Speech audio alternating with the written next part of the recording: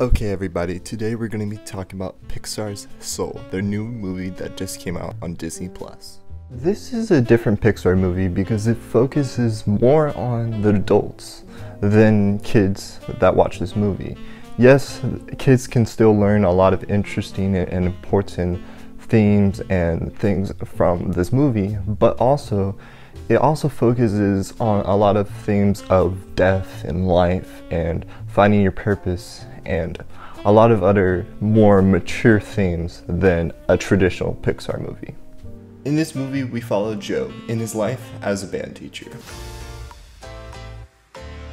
This movie starts in the classroom, where Joe tries to inspire his students. One of the students shows off her talents and starts playing, and then all the other students starts to laugh at her.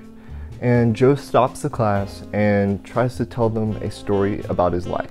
As the first scene in this movie, it does an amazing job of grabbing me into the story and showing off the beautiful animation and great acting performances by people like Jamie Foxx, Tina Fey, and Felicia Rashad, and many others. Another great thing about this movie is the music.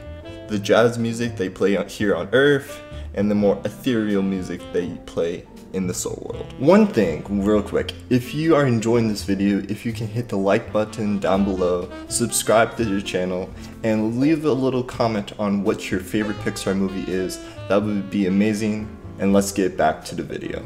Yes, Joe dies at the beginning of this movie, and then he wakes up in the soul world, where he meets a lost soul, basically, named 22, played by the remarkable Tina Fey.